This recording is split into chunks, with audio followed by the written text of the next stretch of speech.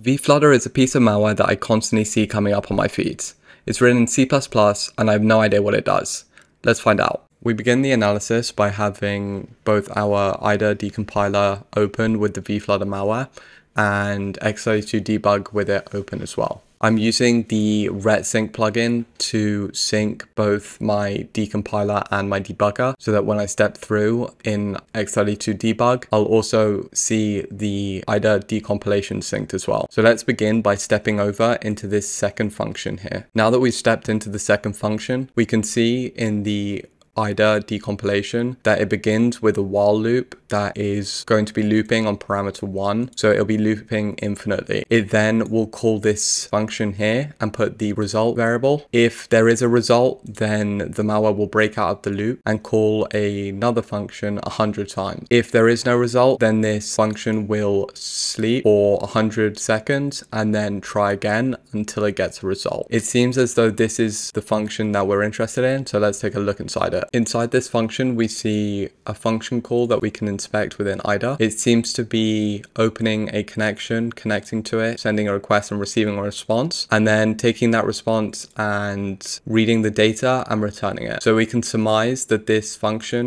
is requesting a URL and then getting the response. So I'll annotate it with that. Then once it's got a response, it'll compare it. If there is no response, then the loop will continue. But if it does have a loop, then the function will continue and it'll check if a string is within the response. Checking the string, we see that it's a bunch of close brackets and it'll do this a few more times. This is also close brackets string, and this one is a paragraph HTML tag. After that, it does a bit more handling with the string, but let's see what it's actually requesting. So we're going to step through this function and see what it's going to request. We can see that in our debugger, some strings have appeared on the stack, that being twitter.com and Pidoras6. This seems to be a Twitter profile link. So instead of going through and letting the malware touch out to that, I'm just going to browse to see what it's maybe trying to get. Browsing to that Twitter profile, we can see some interesting things such as a weird looking string. We can see the close brackets at the start here, which we previously saw in the code, and then what looks like a base 64 encoded string. And we know this because of the equal signs at the end, which is common padding for base 64 strings. So let's take this base 64 encoded string and see what it may contain. Using a very useful tool called CyberChef, we take the base 64 encoded string and use the from base 64 recipe to return it into readable text. It seems as though the base 64 encoded string was this URL here. I'm going to take it in my VM and browse to it. We can see that the web page isn't alive anymore, and from my previous research about this malware, it hasn't been alive for quite a while. Because the website is not available, it's going to make our analysis of the malware much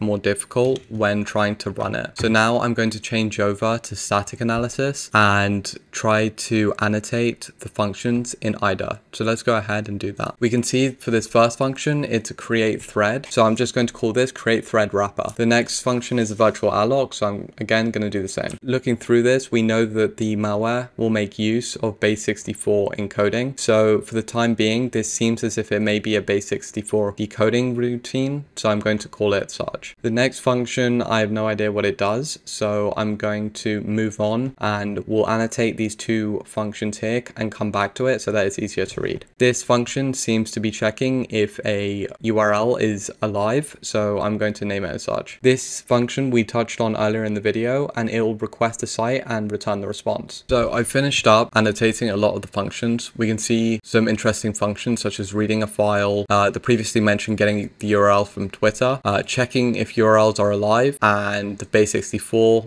decryption and so on. But this is the other main function of the malware. I've called it VirusTotal request because after initial triage of this function, it looks as if it's requesting out to VirusTotal, which we can see in this HTTP GET response. So let's look at what this function is doing. So it'll get a module file name and then it'll read the file. Then in a while loop, which won't end unless it's broken out of, it'll get a tick count. This is being used for a random string and will be put in what looks like a HTTP post body. which we can see here. It's making use of WSPrintf to insert that tick count within this body. And inside of that, it's putting in this headers, which it gets from another function. Then if createStream on hglobal returns true, then it'll break out of this while loop. But if not, it'll continue to go through the code. It'll call this sub function. What I imagine all of this code is doing after triaging is that it's creating a file in memory that it's going to use to post to VirusTotal. And we can look at the HTTP GET response function, and we can see that it first requests the URL of virustotal.com. It'll also do a post to that URL, and it's using the VirusTotal API here to post a file to the scan API, which is basically just like uploading a file to VirusTotal for a scan. We can also see that it's using a fake user agent. This is probably to try and combat anti-botting from VirusTotal, and so we can surmise that this call here is basically going to upload a file to VirusTotal multiple times. This call to VirusTotal is being done within a thread which will constantly loop. So let's find out what file it's uploading and what that has to do with the site that was gotten from Twitter. There is only one call to the create file wrapper, so I'm going to look at it, and it's being used here. I believe what's happening is that the malware is creating a file and allocating a bunch of different bytes to it. So after even more analysis of this, I have come to the conclusion that what it is doing is it is requesting Twitter, getting the URL from Twitter, and then downloading the response from that worm.in site that we saw earlier, which is dead now. It'll then download that file and write it to a file, and then it'll create a post request to VirusTotal and non-stop upload this file to